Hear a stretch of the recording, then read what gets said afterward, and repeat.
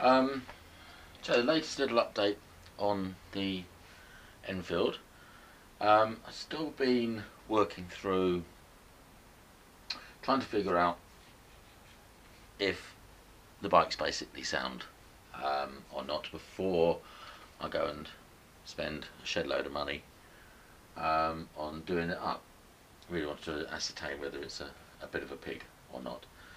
So since the last little posting, what we've done is had a really good sort out of the timing, the ignition timing. It was not running right at all, and what we ended up doing was to set the ignition, because it's got electronic ignition that's been fitted to it.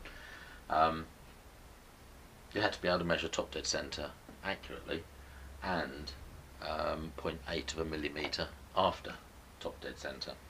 Obviously that's a bit tricky when all you're kind of going on is compression and sticking a screwdriver down the screwdriver hole to see when it's at the top. So I went and bought a dial gauge, really impressive, very pleased with it, which you plonk into the spark plug hole and really accurately measures for you. So we've had a go at the timing. It's much better now. Still needs a little bit of work. Kicks back at me quite ferociously when I go to start it. So needs to do a little bit more on the timing, but basically I'm happy that it's all achievable. There's nothing really a problem there. New spark plug has gone in.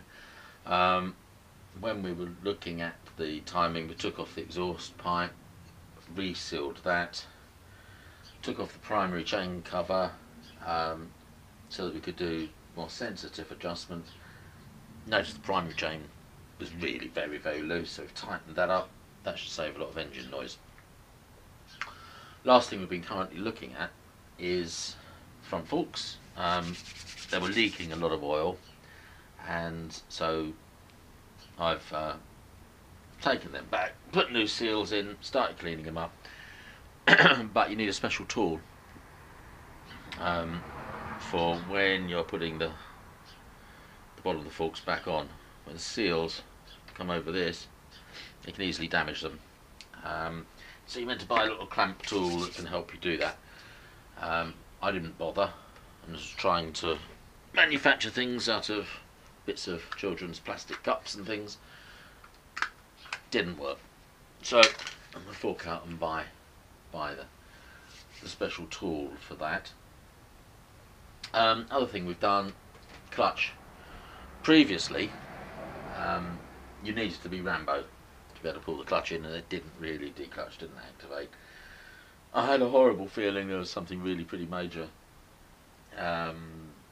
wrong with the clutch internally, but looked on the fabulous Hitchcock's website, and they said on their website it just probably needs adjusting. Done that. There's a couple of little adjustment holes, like little windows that you can get into. Around here, there's one, and there's the other.